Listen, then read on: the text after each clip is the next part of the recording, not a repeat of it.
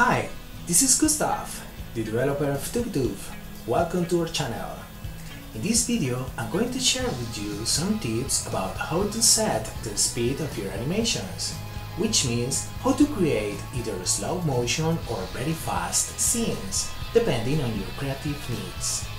Okay, let's start talking about the FPS parameter.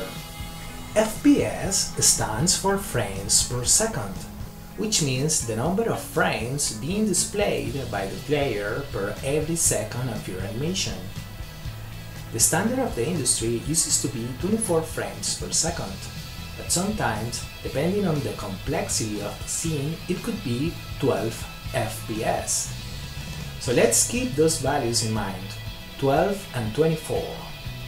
Of course, for basic exercise, you could try other values, but this is my recommendation. Try to stick to the standards.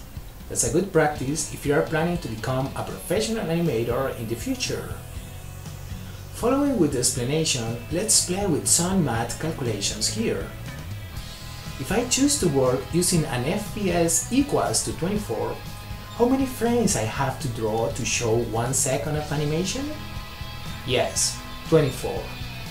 But what about if my animation lasts 2 seconds? Well, I will need 48 frames, and so on. The formula is quite basic. Multiply the duration you want for your animation in seconds per the FPS value you choose. The result is the number of frames that you have to create to finish your project. Let's try another example. Let's say that I want to create an 8 seconds long animation using an FPS of 12. How many frames I have to create? Yes, 8 times 12 is equal to 96 frames. Therefore, I will have to create 96 frames to accomplish my animation. I know that most of you want to start working on your projects just drawing without thinking so much about numbers. But I have to remind you that animation is about planning too. Understanding the size of the projects you want to animate is a very good practice because it gives you a useful reference about how much time you are going to need to finish all those ideas you have in mind. The estimated duration of your animation project is another important variable you should try to figure out. Of course, it depends on the number of scenes you want to include and how long will be each of them. Yes, it's not an easy value to calculate, but in any case, always try to guess an estimate of the entire duration of your projects by imagining the whole animation in your mind and measuring the time with a stopwatch. Why is this a good practice? Well, because it gives you the chance to choose how many resources you are going to invest in your animation and to make planning decisions about the scenes that maybe you could want to include, remove, or change even before starting to draw the first line. It's important to say that the FPS value can be modified in any moment of the animation process. In fact, some users usually try different values for the FPS parameters once they have finished their scenes. Let's play with one example to understand the behavior of any animation as the FPS value changes. The initial FPS value for this animation is 12. Now, let's increase the parameter's value and play the animation. As you can notice, it becomes faster. So the higher value you set for the FPS field, the faster your animation will look and the shorter it will last. On the other way, if we decrease the value of the FPS parameter, the animation will go slower and the longer it will last. Having said that, is this the right way to create either slow motion or faster scenes? The short answer is no. So, how to do it? Let's take a look to the procedure. Assuming that you are not going to modify the initial value of the FPS parameter that you chose to work at the beginning of the project, the key of the speed for the elements in your scene depends on the distance that they advance between every frame. The bigger the distance of an element between the previous frame and the current, the faster it will look.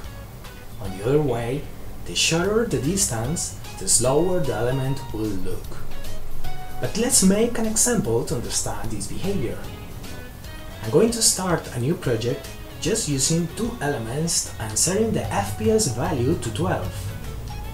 The element on top is going to move fast to the workspace from the left to right, and the second one is going to move in the same direction but really slow.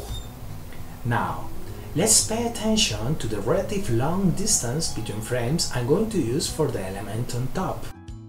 Remember, the bigger the distance, the faster it will look and the shorter the animation will last. Okay, let's work on the bottomed element. This time, I'm going to use a very small distance of displacement for the element between frames, generating the illusion of slow motion.